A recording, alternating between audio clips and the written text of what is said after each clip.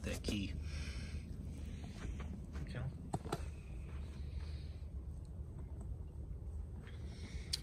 All right. Good morning.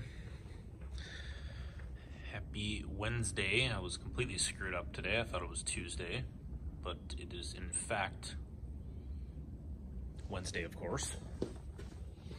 So we are doing our 30-minute workout, tracking how many rounds you can get through. And you're gonna need the dice again today because we're doing the same type of setup. I'm gonna lower this just because a lot of the stuff is gonna be down on the floor. So how it's gonna work if you missed yesterday's workout. On the left side, this is gonna be consistent all the way through. So we're gonna start off with 4 reps, then we're gonna go to 8, 12, 16, and 20. So you're just going up by 4 every time. Once you get done with 20 and 20, then you're gonna restart back to the 4 reps. So this one's gonna stay consistent. You're going wide push-ups, so hands out wide, then narrow push-ups, elbows in, then wide, then narrow, then wide. So you're just gonna switch off that elbow positioning. Make sure you get all the way to the floor. I'd like to see hand lift push-ups on these. So down, lift, and push.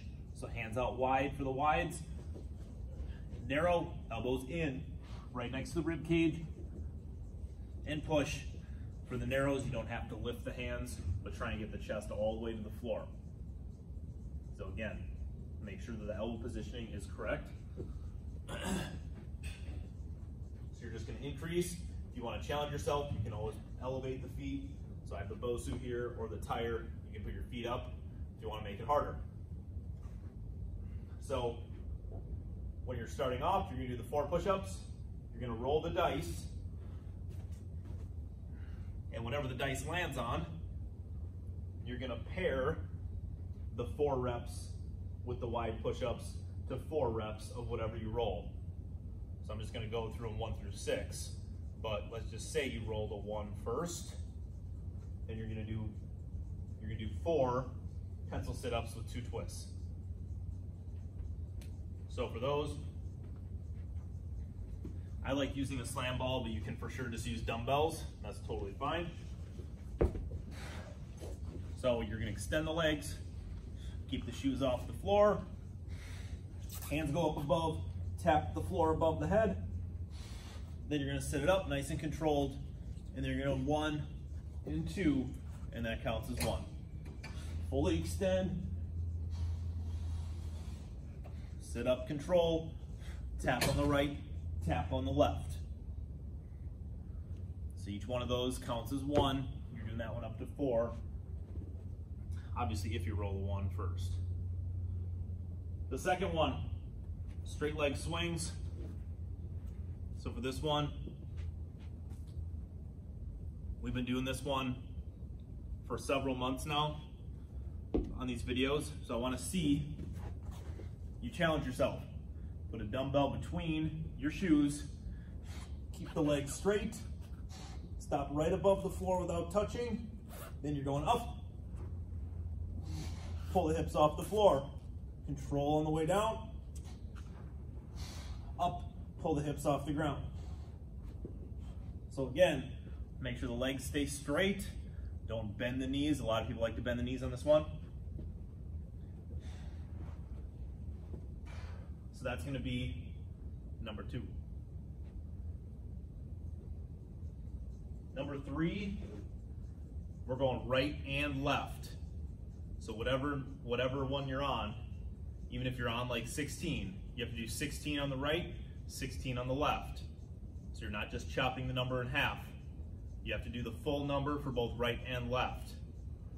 So thread the needle, you go on the elbow, you're gonna start on the side of the shoes, hands up, then you're gonna rotate to the toes, you're gonna rotate the belly button to the floor, curl the hand under, that's the thread the needle part, then back to the side of the shoes, hand comes up.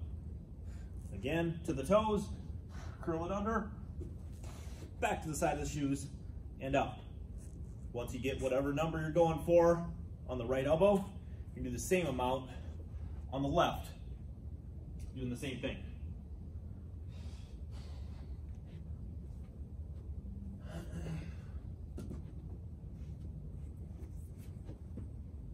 So for number 4, I like to use sliders on these. You don't have to. So you're going to be on the elbows. I'll do this one at kind of an angle. So you're going to tuck, extend, and then the feet are going to go out and back together. And that's 1. Tuck, plank, jack. That's 2. You're doing that combo for as many reps as you roll.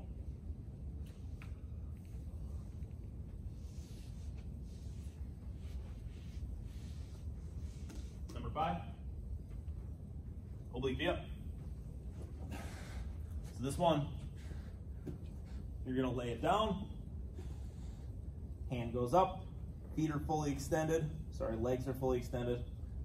Then you're gonna pull the back off the ground. You're gonna lift the shoes up as high as you can, and you're gonna touch, hold it for 1, 2, and extend. Down, up, 1, 2. Just keep the legs straight, pull the back off the ground, touch your shoes, hold it for a 2-second hold, and you're gonna do whatever the reps are. You do that amount of reps on the right elbow. You do the same amount of reps on the left elbow. So make sure you get both. Don't just chop the number in half. Make sure you get both. The last one, you're gonna need a set of dumbbells for this one. So you're gonna be seated. You're gonna do 2 cross jabs. So cross with the right, cross with the left, and then both hands together. You're gonna press, and that's 1. Right, left, and press. So make sure you fully extend the arms, get a full twist with that cross jab. Right, left, and then a press with both hands together, fully extend it up. So that's what you're gonna pair with the push-ups. So go through as many rounds as you can, roll the dice each time, and that'll determine what you're doing on the right-hand side. So obviously everybody's workout's gonna be a little bit different, but hopefully you get through quite a few of the ones on the right. And then push-ups, make sure the form is good. Wides, I wanna see the hand lift. Narrows, I want the elbows right next to the rib cage. So really work on form, 30 minutes on the clock, and do the best you can with this one. Have an awesome workout. Zoom schedule is consistent this week. Outside workout, we're going at 4:30 p.m. today, tomorrow, Friday. And then we're doing 5:45 a.m. on Thursday and Friday. So tomorrow and Friday. And then weekend, depending on weather, should be okay. So 10:30 a.m. for Saturday and Sunday. So hope to see everyone soon. Have an awesome workout, enjoy it, and we'll see you next time.